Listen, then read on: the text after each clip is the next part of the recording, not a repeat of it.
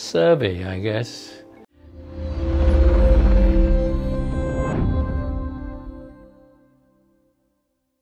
The public face is essentially dominated by the op-ed pieces and the surveys. It depends on what one expects of IPS as a public institution. So far, if the initial ambition was to provide some kind of independent thinking about public policies in different areas, there isn't much evidence of that.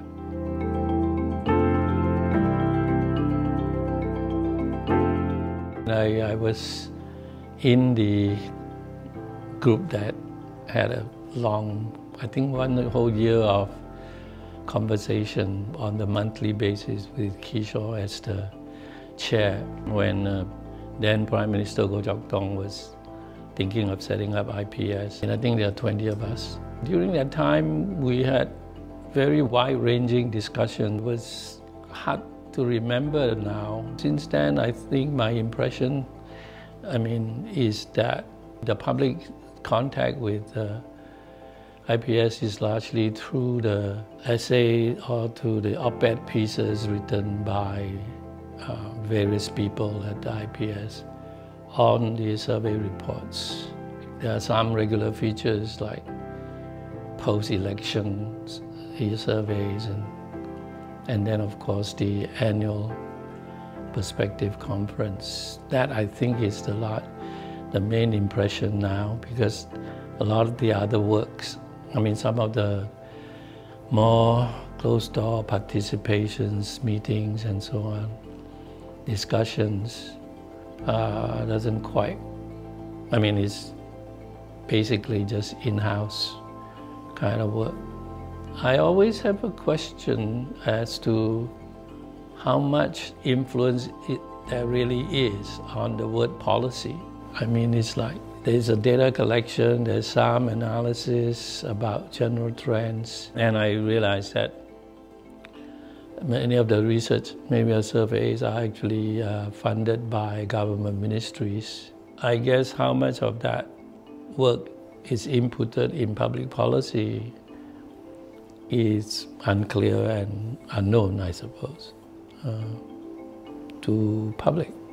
The government ministerial policy work is not public knowledge, so it's difficult to say what is the impact of IPS through its work. A lot of the other work with corporations and so on is by membership only, so it's like one doesn't really know what is happening.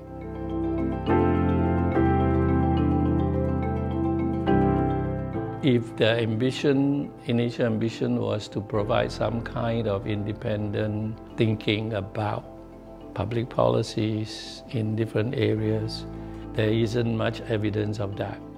I think that it's excessive dependent on government funding really doesn't help to project an independence of the institution. I think that on issues that are pretty close to government interests, rather than generating independent interests as such.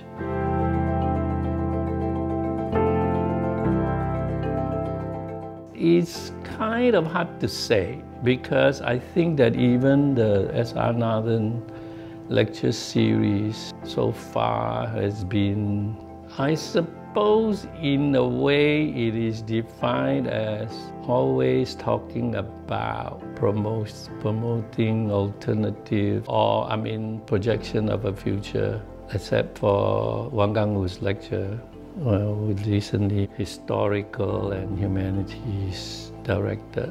What is there to improve? I suppose it would be helpful, I think, for the institution to gain greater credibility if it was to project itself a little bit more independently and deal with some of the issues of greater concern that is not directly related to, not just urban or reactive kind of research surveys, but generate some topics that it comes up of its own.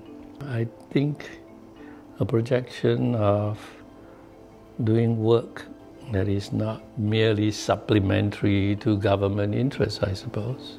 But given its dependency on funding, I'm not sure how that's even possible.